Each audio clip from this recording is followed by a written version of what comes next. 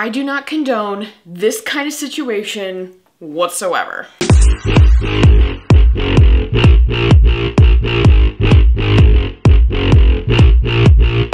Hey guys, Melinda here. Today I am going to be talking about the film What If? For some reason I really struggled with finding a film this week, and this is the one that piqued my interest and I found, so we're rolling with it this week. Not the best pick. Wish I had a little bit more time so I could have watched something else, but it's okay. We're moving on. We're rolling through it. So yes, I am going to be talking about the movie What If. Before I go into the specifics, if you haven't seen any of my other movie or TV reviews, I like to review it in a way that gives no spoilers, so that way anybody can click onto this video, get an idea if they want to go watch it or not, or hear my thoughts if you've already seen it. I will only be talking about anything that is specifically referenced in the trailer, so if you go watch the trailer, there's no spoilers, it's in there, yada yada yada, you know the whole spiel. Okay. What If is a movie that was released in 2013 and it is classified as a rom-com, so I decided to go a little bit lighthearted this week. And this film is streaming on Amazon Prime right now. If you guys have that streaming platform, you want to go watch it. Basically what this film is about is that this guy and this girl, Wallace and Chantry, they meet and they have like an instant connection. They get along really well and they have like the same sense of humor. Chantry reveals that she has a boyfriend of 5 years. Basically has like the talk with Wallace of like, we're really good friends and like I just don't want there to be any miscommunication, misinterpretation. I would love to keep hanging out with you, be friends. Wallace of course has a crush on her and is just like, you know what, I enjoy spending time with you, let's do it. Basically that's the whole premise of the film, is that they just get along so well as friends and Wallace has a secret crush on Chantry the entire time. And shenanigans just come with that, obviously, in that situation. So that's what the film is about.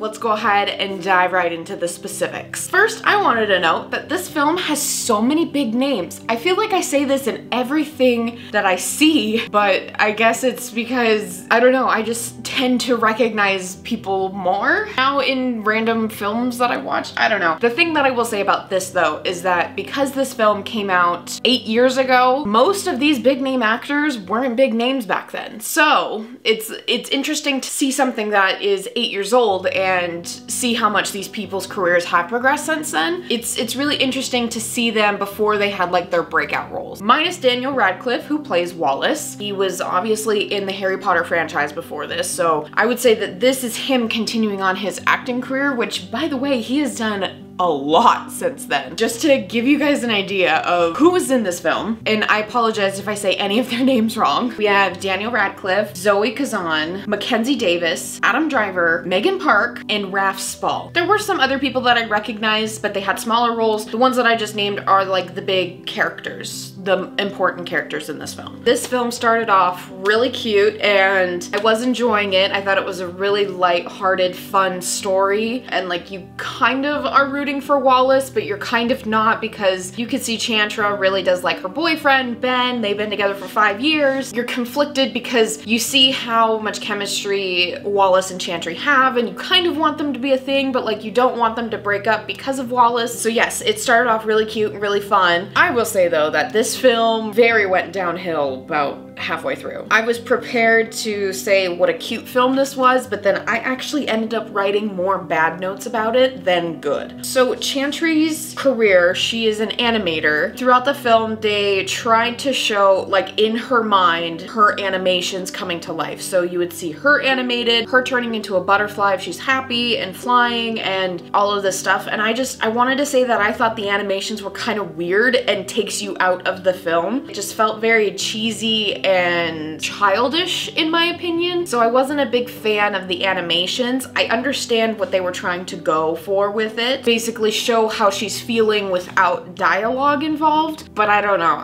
I just wasn't a fan of it and I didn't like it. I don't like that Wallace's college roommate, played by Adam Driver, is cousins with Chantry, and that's how they meet. They're at like some kind of house party and Adam Driver introduces Chantry to Wallace. This is my cousin, blah, blah, blah, blah, blah. I just felt like the fact that they were cousins just didn't feel natural. It didn't make sense. It wasn't organic, like wanted to tie all of these characters together somehow. Here I'm just thinking they don't need to be cousins, they can just be friends that are at the same house party, you know? Like why do they need to be related, I guess? And then another relationship that I question is Wallace's college roommate and best friend, Adam Driver, ends up dating Mackenzie Davis's character. Mackenzie Davis's character and Wallace's just felt weird. Mackenzie Davis's character and Adam Driver's character, they start dating at the beginning of this film. So they weren't previously dating, and their relationship is just moving way too fast, and it made me a little uncomfortable of how close they were. There was a time when Mackenzie Davis's character is talking to Wallace about pursuing Chantry, and I'm just thinking, how on earth are they this close that they can comfortably have this conversation? It didn't feel right to me. It didn't feel natural. It felt like a plot device that they were just trying to keep the story moving forward, and it just made no sense with the characters that they would use. That's kind of how I feel about Adam Driver's character being cousins with Chantry. It was just like a plot device, which I didn't like any of that. They just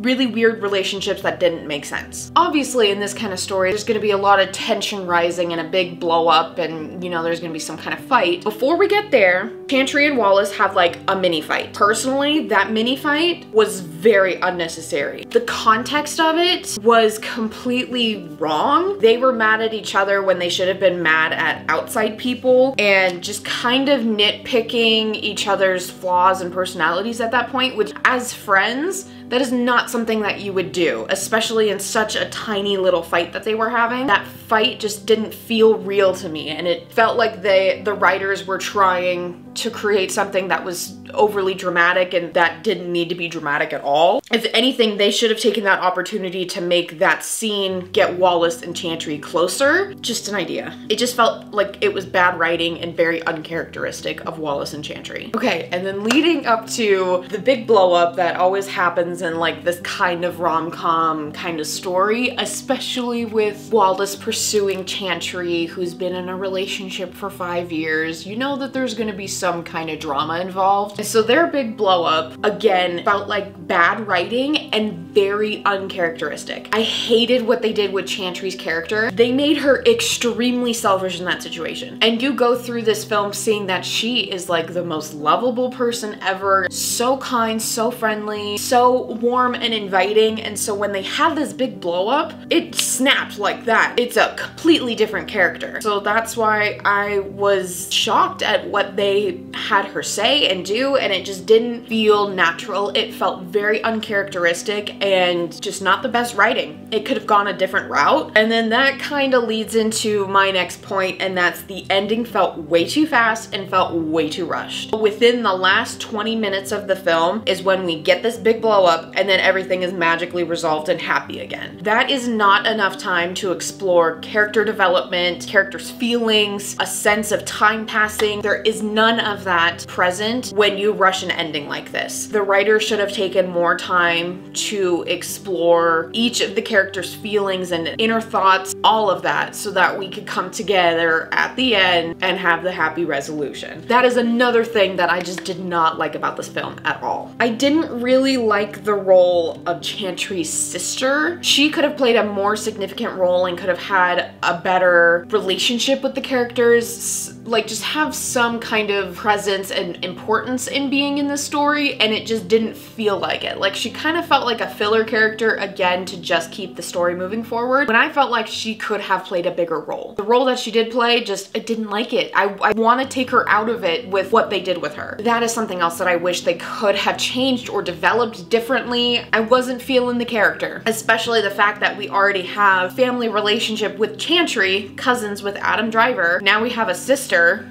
There's too much going on. We should just all be friends. Everything's good. Okay, that is pretty much gonna wrap up all of my big thoughts and notes that I had on this film. Bottom line, I would still say that this is a very cute and entertaining film. It's awkward and funny and relatable. This scene is in the trailer, so this isn't a spoiler. There is a time when Wallace goes over to Chantry's house and they're all having like a just cute little dinner party. Wallace accidentally knocks been out of a window. That entire scene was absolutely hilarious and probably the best part of the entire film. So yes, it was cute, awkward, quirky, funny, but it was a very flawed film and script, and there were a lot of things and relationships that I wish were different, were changed. Final note is that the ending also left things a little unclear that I wish they would have developed further and explained better. And yeah, that is everything. So there we have What If. Not the best film. I would say if you just need a lighthearted, pass the time kind of film, like you don't really want to pay attention to it, but it's still fun if you do, I would recommend this then. I guess overall I probably wouldn't because I have more issues with it than praises. That is everything for this movie review. I hope you guys enjoyed it. Thank you guys so much for watching. Thank you all for the support. If you like this movie review or you like the film, go ahead, give this video a big thumbs up. It would absolutely mean the world to me. And make sure to hit that subscribe button if you're not already and you want to see more content. With that being said, I will see you guys in the next video. Live life, always laugh, and enjoy the journey.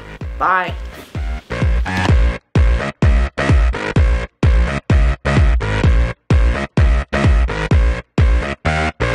If you like the fit.